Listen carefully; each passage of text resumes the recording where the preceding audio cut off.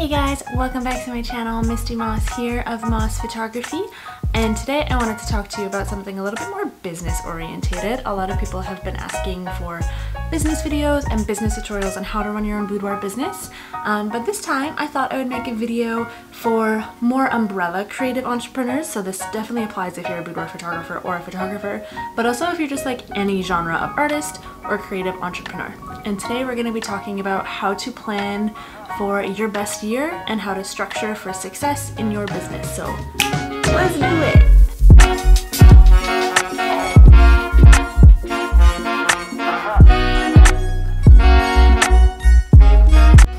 So I'm gonna let you in on a little secret.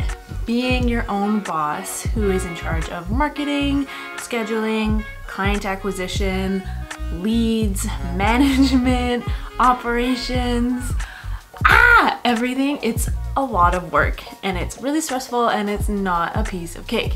So it does get easier with time, but there's definitely ways to make it easier and systems to implement and put into place to really support you and help you so you can focus on the creativity side of things and the art side of things, which is kind of why we all get into this business in the first place most of the time. So what systems can you put in place to help better support you and your business to make it a little bit more fun and a little bit easier to run your own damn business, because that shit is hard. Before I put these systems in place, I was basically like just running on fumes.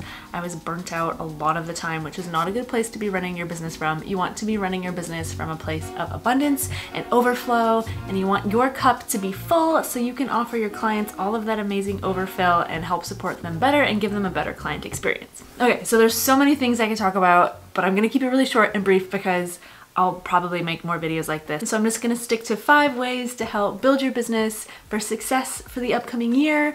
And even if it's not the end of a calendar year, you can implement these systems whenever, at any time during the year. So, okay, so number 1, starting place, where you need to begin, what you need to do before you even start doing the rest of the system setting is make goals.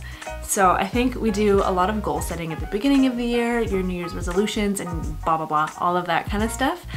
But these goals are more tangible. So I want you to just like grab a journal or a scrap piece of paper or like a Google Drive document and just type out what you want to achieve in the next year. And it could be big, giant dreams, or it could be small, more tangible things, whatever you want. I like to break it down into financial goals, business goals, like projects and stuff that I want to complete, how many clients I want to take on, anything business-wise that I want to achieve, like opening a new studio, hiring an assistant, that kind of stuff. So put that in a separate section, and then you want to put down your own creative personal goals, because as creatives it's important that we also create for ourselves and not just for clients. I get stuck in that a lot, especially when I just started my business. I was always creating for other people and wasn't really creating as much for myself. So it's really important to fill your own creative cup and create just for you. So make a little section just for your own creative personal goals, and then also just personal goals. So where do you want to travel? I know traveling is not really a thing right now because it's COVID, but where do you want to travel in the future? Do you want to do any local trips? And do you want to like do anything with your partner, or do you want to achieve anything just for you? So not business related. So we're gonna do financial goals, business goals, personal creative goals, and just personal goals. Yeah?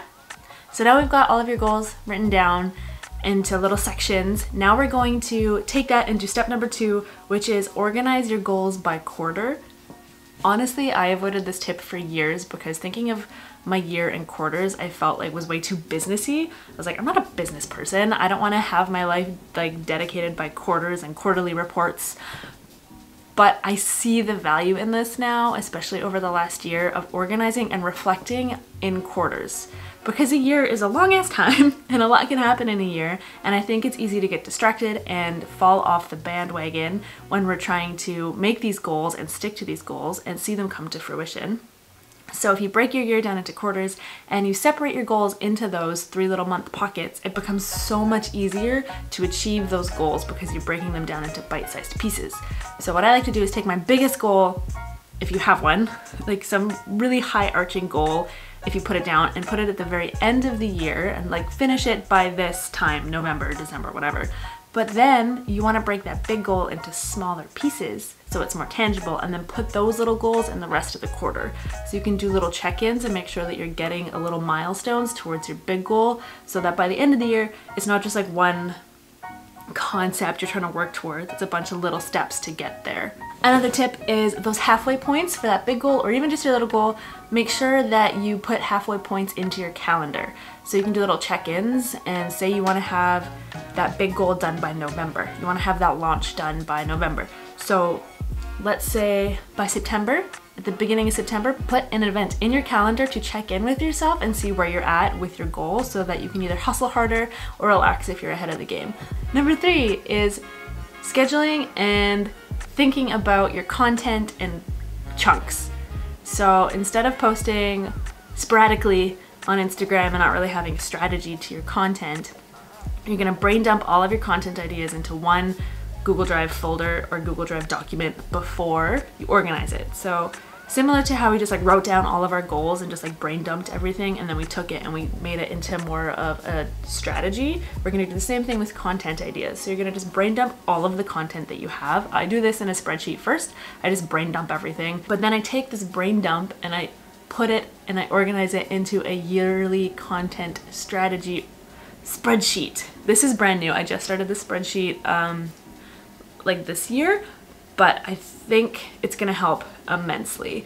What I do already is I have a Planoly account for Instagram, so I've always scheduled my content for Instagram, but now that I'm on YouTube and I'm on Patreon this year, I really want to make sure that I am giving my followers and my audience really valuable content that's going to engage them and sustain them and nurture them. So I don't lose track of all these platforms that I am on, I have started the spreadsheet so I can organize and just stay focused and make sure that I'm delivering content that is engaging and all that fun stuff. So brain dump your content ideas. You can stop here if you want to, and then you can just pull ideas when you need them, or you can organize and strategize your entire year of content, or just like a few months in advance, I think would be nice, just as long as you're thinking ahead. And then you're gonna stay ahead of the game, ahead of yourself, and also you're gonna spend way less time on social media just like thinking about what to post, which I also think is a really important thing to do. Give yourself some space from the social media trap. So that's number 3, brain dump, organize. Number 4, this one changed my entire business. Like, it just changed my entire business. Since I started doing this, I have increased my sales exponentially. I have increased the quality of a service that I provide to my clients and my ability to connect deeper with my clients. And this one is just set systems and automate anything that you can. It seems kind of counterintuitive that I'm giving my clients a deeper experience by automating my experience, but I have had so much positive feedback on just how organized and seamless the whole experience is, and they still know that you're there to answer personal one-on-one questions. But if you can automate everything and streamline everything so every client is getting this really perfectly curated experience, it saves you so much time, and it also just makes the experience so much better for your clients. So the biggest thing I did that I automated was I implemented a scheduling system that my clients can schedule themselves. So I would shoot just whatever days I wanted to and whatever days my clients are free. But this year I only shoot on Wednesdays, Fridays, and Saturdays, and usually only 2 of those. So I usually try to only do a Wednesday or a Friday, and then always Saturdays, just because people love shooting on weekends. And then I don't shoot any other day. Like, those are the days that I shoot. I shoot one client for those days. That's it. So I have a calendar. I use 17 Hats. None of this stuff is sponsored, by the way. These are just the systems and the platforms that I use and I love.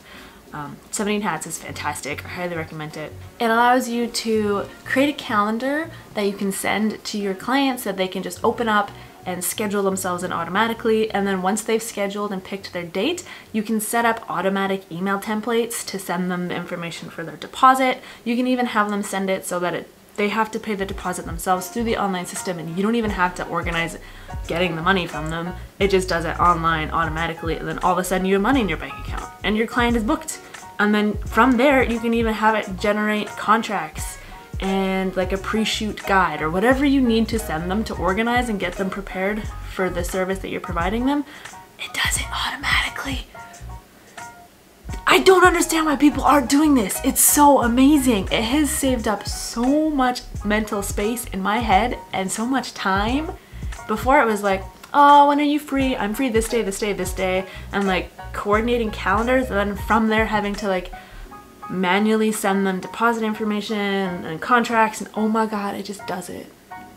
You guys, just automate your systems. It's so fantastic. Please, please, please, please automate. It's so good. Okay, I'm really passionate about automating your systems apparently. Okay, number 5. And this one's for fun. I really think this one's really important. If you've read The Artist Way, then you know the importance of artist dates. Number 5 is schedule artist dates alone with yourself. If you're a business person or a creative entrepreneur in charge of your own legacy and business, you know how busy you get. Life gets insane. There's so many things to do. There's so many to-do lists and tasks and clients to manage and stuff. Oh my God, it's so much. So take out your calendar once a month, put it into your calendar, an artist date with yourself. It can be anything. You can just go for a walk. But I encourage you to try to like step outside the box, do something that you really love to do and that really fills your cup and feeds your soul. And maybe it can be creating something. Maybe it's just a day where you paint something just for yourself that you've really wanted to be painting for a long time. Maybe it's going for a big hike that you've always wanted to go for. I think we get so lost in the business and running the systems that we forget that we need to be creative just for the sake of creating. We need to play and make art and fart around and just do what we want to do. So set it in your calendar once a month minimum.